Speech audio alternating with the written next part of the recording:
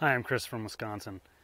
I'm a conservative-minded, independent voter, and I voted Republican more often and for Republican candidates more often than not. In 2016, I voted third party. I refused to vote for Donald Trump and Hillary Clinton. I'm also a father and a forester. When I look at the forest, I have to see it for what it is today and determine my management seeing it for what it'll look like in 100 years, how it'll grow, and what it will become. As a father and a voter, I have to look at today's politics and politicians and their actions and base my vote on what I think our republic will look like in 100 years. Trumpism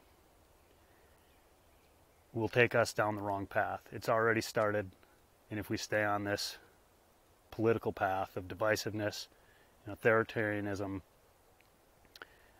I don't like the future that my 1-year-old daughter and unborn second child will inherit. For those reasons, I'll vote against Donald Trump in November, and I'll vote for Joe Biden. Thank you.